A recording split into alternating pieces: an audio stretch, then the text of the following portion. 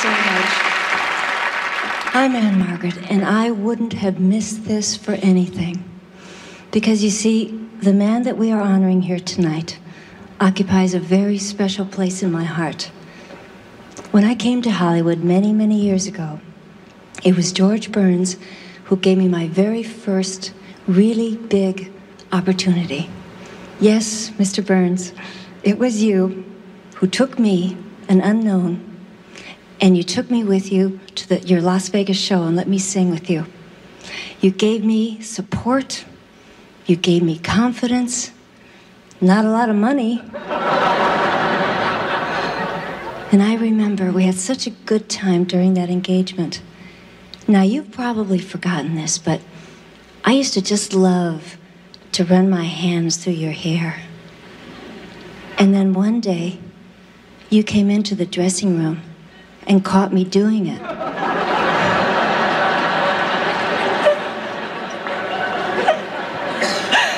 Oh, I don't know. What can I say?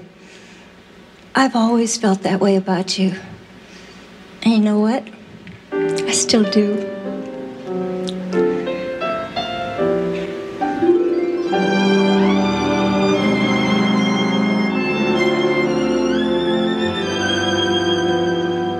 I've got a crush on you, sweetie pie, all the day and night time. Hear me sigh,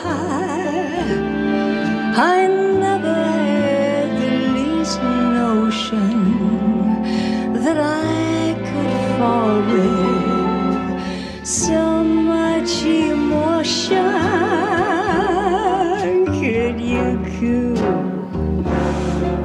Could you care for a cunning cottage we could share? The world will pardon my mush, 'cause I have